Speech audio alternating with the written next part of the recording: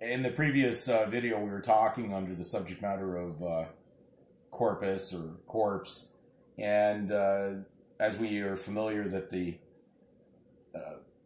Army, of course, will sometimes use the term GIs for their people in the Army who've actually volunteered in. So we're going to just look at it. I'm reading the definition of GI out of a browser's dictionary, so you can look this up if you get a chance or find the book.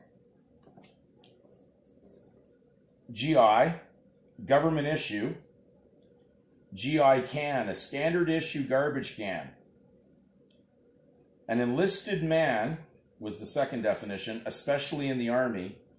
The term in sense 2 evolved sometime after World War I, becoming standard in World War II to express the civilian soldier's new sense of himself as a piece of disposable government property. Of regular Army non-cons, the ex-civilian was fond of saying, he wasn't born, he was issued.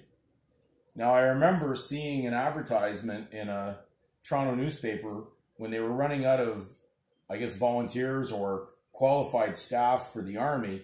They put an advertisement up, and I believe it was on the front page of the newspaper, where all it held was a middle-aged individual holding up a birth certificate and saying, this is all you needed to get in.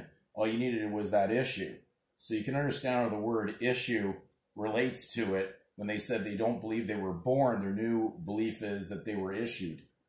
And so that form that's there definitely relates to the war, the darkness, the violence that the legal world presents.